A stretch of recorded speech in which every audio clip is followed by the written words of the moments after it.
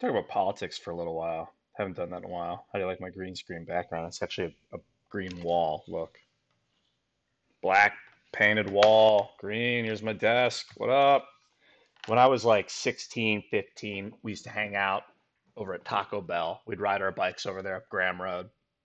And we'd hang out like me and Connor and Ryan, Charles, like get the gang together. We could talk about science and like, theoretical physics and politics. Those are my two favorite topics because if you can master both of those, good God, that's like Tony Stark becoming president, which would be pretty sweet.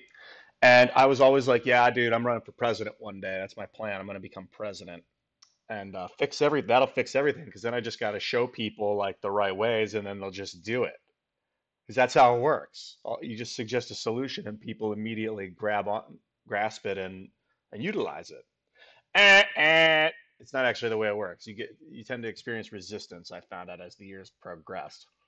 Just because you have the right answer, if someone else doesn't understand it, they may resist it. The right answer, the correct, or a good idea may get resistance if it's not well understood, or if it causes an emotional response. Because sometimes the truth hurts for some people if it means you got to change.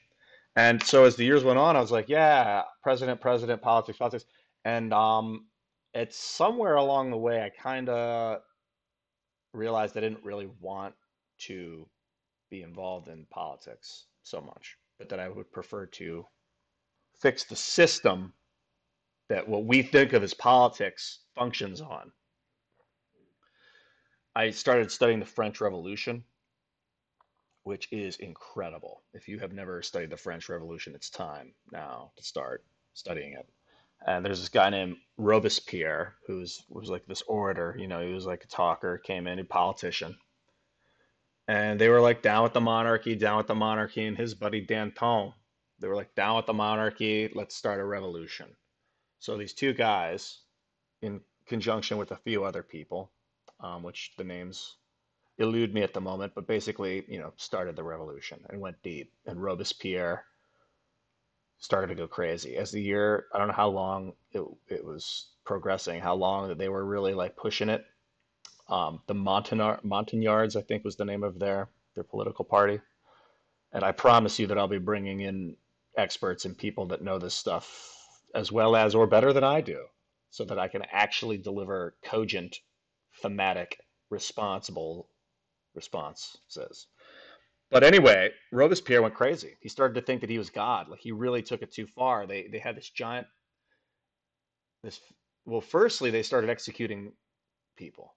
So first thing, if you're going to start a revolution right now, if you want to start a revolution with me right now, what we're not going to do is get a guillotine and put it in the middle of the town and bang the drums every day and march people to the guillotine that we think are villains. Political, like we're not going to persecute a race or a class, because I've seen that fail during Nazi Germany and during the French Revolution.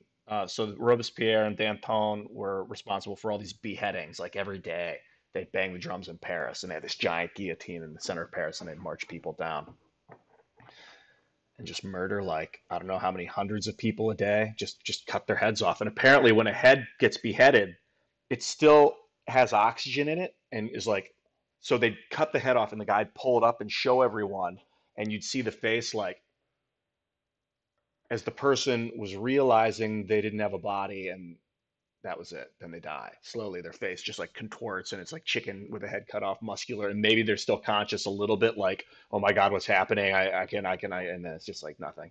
So they would hold it up, and the crowd would see it, and they'd be like, yeah, give me the blood, give me the sick fucking shit. But this is like what 150 years ago. And so Robespierre went crazy, slowly became this megalomaniac, and thought that he was the one that was going to lead the people to freedom, and turned on his buddy Danton, who was basically the loud, boisterous, friendly one of the group. And Robespierre turned on him during this chaos. Once you get a taste for blood and you start executing people, you'll start to see traitors in your midst. You'll start to see the evil in your family, even when there may be none, because if you're bringing it in, then you're going to see it everywhere you look. If you surround yourself with evil people, there's a chance that you're going to start to see evil where it doesn't have to be there. or projecting it onto other people and stuff. And so Danton was sent to trial and said in the trial, I would, however it was translated, he was saying, oh, I would rather be a poor farmer than to meddle in the politics of man. Like his whole life, he'd been wanted to be in politics, politician, and got involved in the power struggle of politics and got executed at like 29 years old or something stupid. Like really young, this brilliant, good, from what I can tell, this guy was like kind of the heart and the soul of the French Revolution. And the French is the fucking reason why the United States exists. If you study the American Revolution at all, they had nothing. The French gave them a bunch of weapons and then blockaded and destroyed the British Navy so that Cornwallis surrendered. The British would have annihilated the Americans if the French didn't get involved. The French are wholly responsible for the American country in existence today. Statue of Liberty was a gift from France. And man, when I read that Danton screamed that out, that really resonated with me because I've realized lately it's like a you don't want to, I don't want to grab the like the title and be like, now I got it. Now everyone bow, get on your knees. That's not a sustainable way to change the future, to hope that you win the popularity contest so that now you get to command everybody. Some you random douche now gets to command everybody. But what you really want to do is help change the system itself. And you do that by like introducing new technology. At least that's one really potent way to do it. Steve Jobs has done that really well. Um, Bitcoin, cryptocurrencies altering the system in a way you could argue that it's political, but it's like beyond politics. So getting into the technology and free software and building like a voting online database where we can vote online on the blockchain, that would be a way better political move than to try to run for president with a rigged voting system. I don't know if you've seen, there's an article um, about a guy in Florida who was tasked with like making voting machines that would flip. Uh,